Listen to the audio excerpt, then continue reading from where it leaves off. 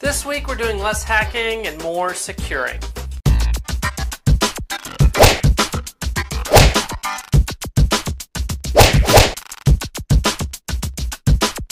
This episode of Tech Shop is brought to you by Gamefly. Never buy a bad game.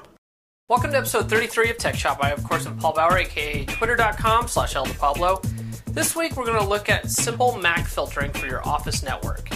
The reason we're getting into this is I recently discovered a really cool hacking site called acehackware.com. On this site they have all sorts of cool things for the aspiring hacker or pen tester. Things like lockpicks, bump keys, hardware keyloggers, and more. The thing that got me thinking about Mac filtering was their blog post talking about the Mini Pwner Pentest Dropbox. This tool is basically a mini wireless router that one can use during a social engineering attack to plug into someone's network to provide a wireless backdoor.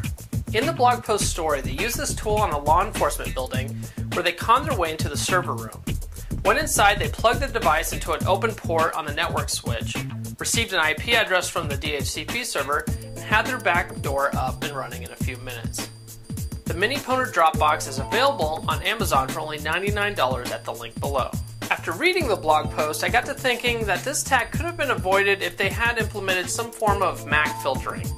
Many of us do that on our wireless access points, but why not do it on the regular wired network as well? If you're running a Windows network with a Windows Dhcp server, it's not that difficult.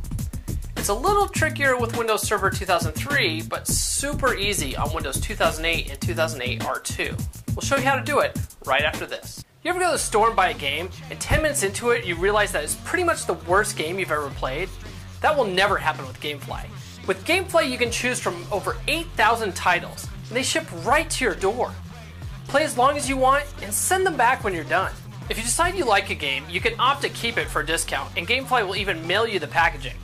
Packages start at the low price of only $5.95 per month for the first month. Then it's only $15.95 per month after that. And Tech Shop viewers can try it free for 10 days. Just go to techshop.com and click on the Gamefly banner at the top of the page, then follow the options to sign up for your free trial. Clicking the banner at the top of techshop.com lets Gamefly know that Tech Shop sent you so you can help out the show. Once again, go to techshop.com and click on the Gamefly banner at the top of the page to sign up for your free trial. Gamefly. Never buy a bad game.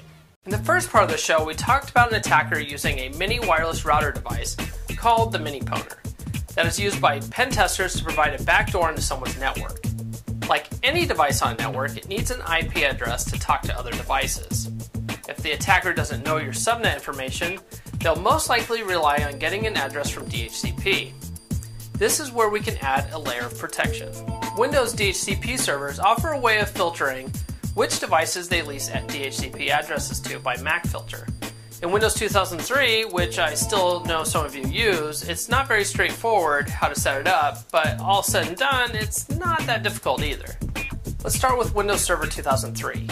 First, you need to download a tool released by Microsoft called the MacFilter Callout from the link below. After running the installer, it will install a DLL and some documents to your System32 or SysWow64 folder, depending on if you're running 32-bit Windows or 64-bit Windows. It will also create several registry changes. Next, you'll need to create a text file with a list of allowed and denied MAC addresses. Once in place, you'll need to restart DHCP for the changes to take effect. For a more detailed how-to, I found a decent step-by-step guide on RaphaelWolf.com. Now we'll skip to the easy stuff, Windows 2008 and 2008 R2. The reason I say it's easy is because there's nothing to install, no config files to create, and no registry changes to make. Everything is built in. Plus, if you are already serving clients via DHCP, you can easily add all of your existing clients with a click of a mouse. In your DHCP server, expand your IPv4 DHCP scope. Click on Address Leases. You'll see all of your clients. Click Ctrl-A and select all of them. Then right-click and select Add to Filter, Allow. This will add all of your current leases to your allowed MacFilter list. This will save you time and headaches when implementing this on your existing network, and will minimize people from being cut off from their internet connections. Once you have a list, expand the filters options and you will see an Allow container and a Deny container. Right-click the Allow container and select Enable. If you need to add future records to your MacFilter, just right-click the Allow container and select New Filter. Enter in the MAC address in the description and click Add. After making any changes with your Allow or Deny list, I recommend restarting the DHCP server for the changes to take effect right away. That's it! Now if someone tries to plug in a device, they will not get an address unless they bring their device over to you and give you the MAC address to add to the filter.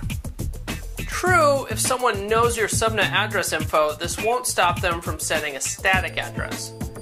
If you want to prevent that, you'll need to configure MAC address filtering at the switch level, and not all switches support that.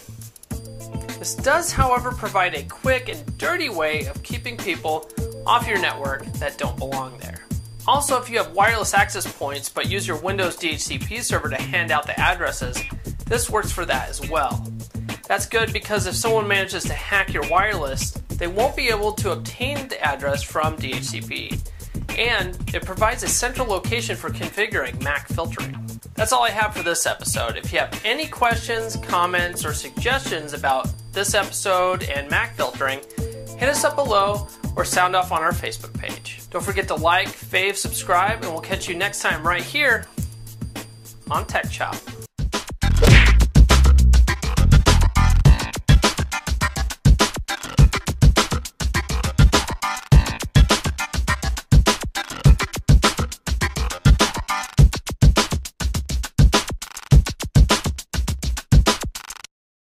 Tech Chop is a proud member of the Tech Podcast Network. TechPodcasts.com. If it's tech, it's here.